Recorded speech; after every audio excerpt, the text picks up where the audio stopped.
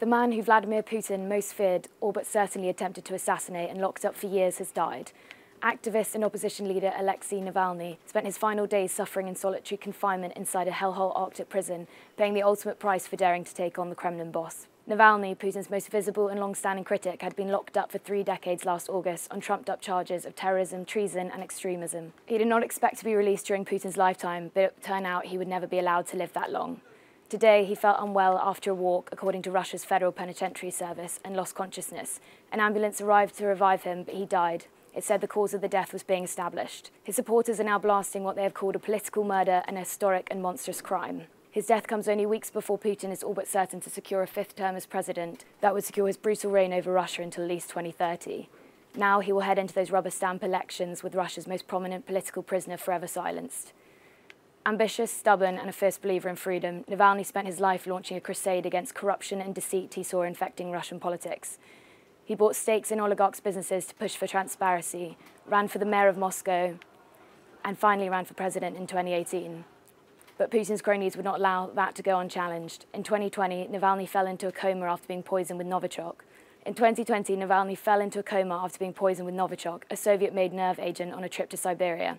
The Kremlin rejected it was behind the poisoning, but Navalny, along with the German government, challenged that denial. Russian authorities then raised the stakes, announcing that during his time in Germany, Navalny had violated the terms of his suspended sentence in one of his embezzlement convictions, and that he would be arrested if he returned home. But remaining abroad wasn't in his nature.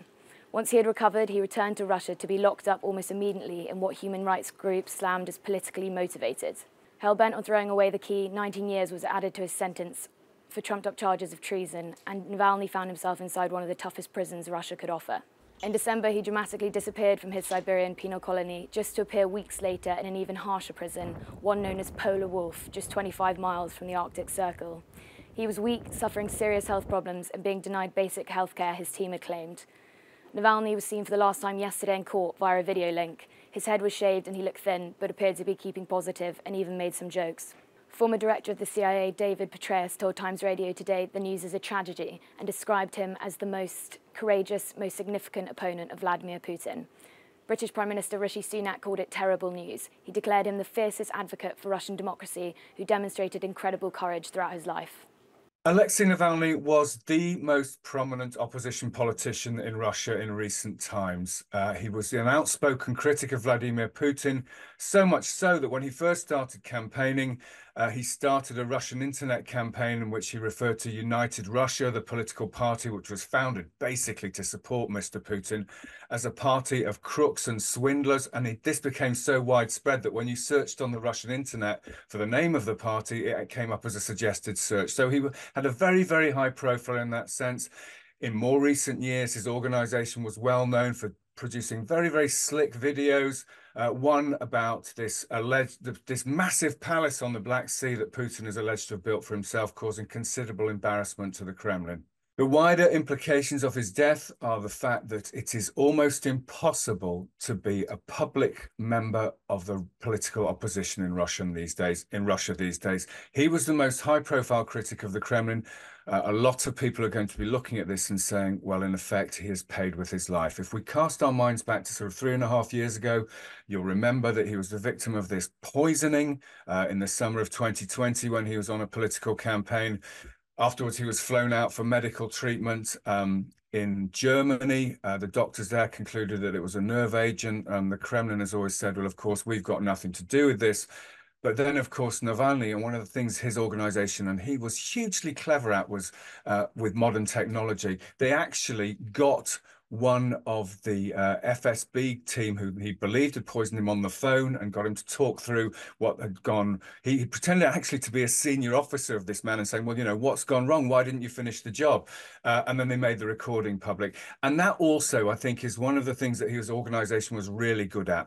If we look at President Putin and his administration, they're really sort of rooted in 20th century media to a large extent. You know, they believe very much in the power of television, which has always been very important in Russia because it's a massive country, been very difficult for practical reasons to have national newspapers just because of the difficulty of distributing them. So right throughout the last century and into this one, TV was massively important. And that is the way that Putin thinks. Navalny's campaign been really, really smart, using the internet, using open source material, and often making the Kremlin look stodgy. And I think that's another thing that really annoyed Putin, you know, taking it personally, if you like.